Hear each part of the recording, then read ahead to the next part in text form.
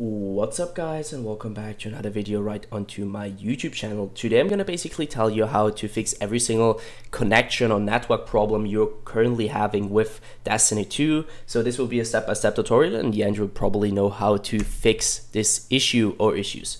Yeah guys, before we start right into the video, I just want to let you guys know that I would really appreciate it if you would just leave a like, comment, or a subscription right onto my YouTube channel. It would really make my day, especially as a little YouTuber, and subscribing is free for you guys and would be a massive support for me. It would really support my work here, and I'm gonna thank you for that right now. And I would just say, let's get right started. Yeah, so the first step is obviously gonna be to go to your router, plug it out, and plug it in again. This would probably solve 99% of your technical issues, but we won't leave it like that, don't be worried.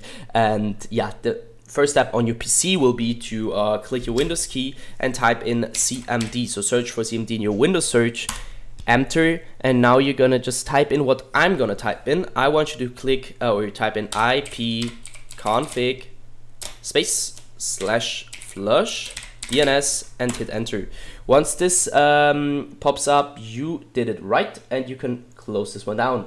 Next step is going to be to go to the bottom left corner of your screen, opening up your settings, where I want you to navigate right onto network and internet. Once you're here, I want you to click on change adapter options. And now it really doesn't matter, but it depends on which one you're using. So if you're using Ethernet or internet, so basically cable or Wi-Fi, it just will change what is right here. If you have using Wi-Fi, there will be internet. So I'm using Ethernet, doesn't really matter. Right click, disable. Once you did that, wait a few seconds and enable it again. This will take quite a few moments, so wait patiently until it's connected again.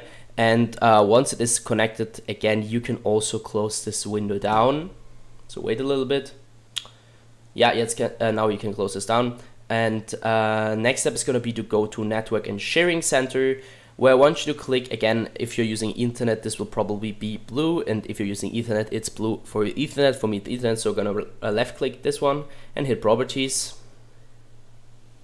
Double click on Internet Protocol version 4 and go down to your following DNS server address. So I want you to type in 4x8 on your preferred DNS server address, and 2x8, 2x4 and 2x8 down here. Once you're finished here, you're gonna apply that and close this one down. Yeah guys, that's it for the video. I hope I could actually help you out of this one. If it was like that, just leave a like, a comment, or a subscription.